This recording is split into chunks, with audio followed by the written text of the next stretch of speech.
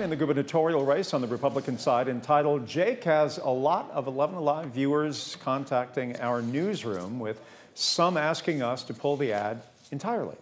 I'm Brian Kemp. This is Jake, young man interested in one of my daughters. Well, you can see Brian Kemp, the Republican gubernatorial candidate and Secretary of State, holding a shotgun and quizzing Jake on his campaign talking points.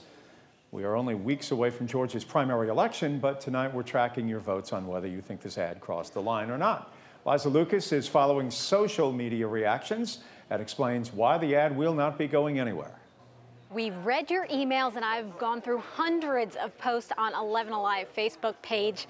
Some of you are fired up, but here's 11 Alive's role. The Federal Communications Commission determines political broadcast rules. The FCC prevents TV stations from refusing, altering, or censoring ads by legally qualified candidates. So the ads must run and must run in their original form. That explanation hasn't stopped the backlash online. Some posts calling Kemp's ad a total disgrace, extremely offensive, utterly inappropriate. Others on 11 Alive Facebook say, lighten up, it's funny. Some even saying this ad won their vote. And the debate isn't just on our page. The ad has more than 1,000 shares on Brian Kemp's campaign Facebook page, plus more than 400 comments and growing. So what does the candidate have to say about the complaints? Well, the campaign isn't apologizing. They're doubling down. Quote, Brian Kemp is a conservative. Get over it. He loves his daughters, values our Second Amendment rights, and will be an unapologetic fighter for our families as Georgia's next governor.